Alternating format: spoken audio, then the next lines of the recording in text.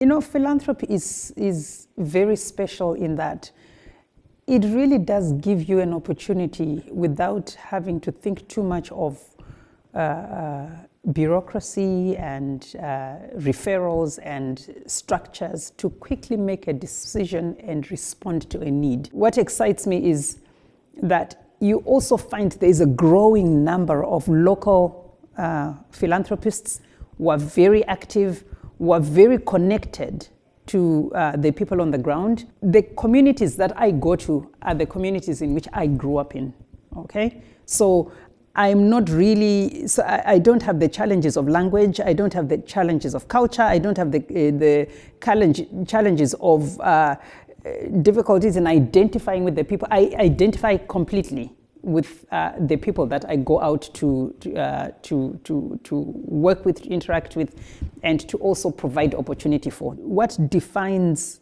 me as a philanthropist, local African on the ground, to arrive in a community to serve. When I say to serve, I mean you arrive in a community, you go, make the effort to see things the way they see things. You are patient to spend time with the people. You listen to how they live, what matters to them, and eat what they eat, sleep where they sleep. I know this sounds radical, but that's where I'm telling you that is what my kind of philanthropy, that's what gives meaning to my kind of philanthropy. And that's what I believe defines who Higher Life is and the work that we do. Having those types of organizations like Higher Life, very useful in partnering with international organizations or philanthropists from Europe, from the US.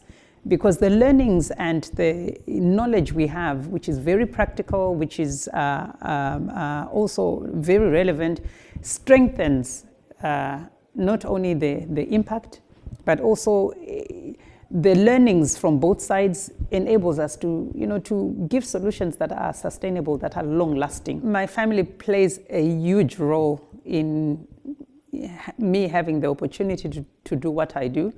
I have thousands of children. One thing that I have observed is they love the work that we do on the philanthropic side, and each child, out of their own choice, out of their own volition, is involved in one project or another.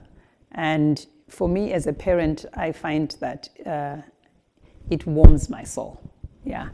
And then I have a very supportive husband.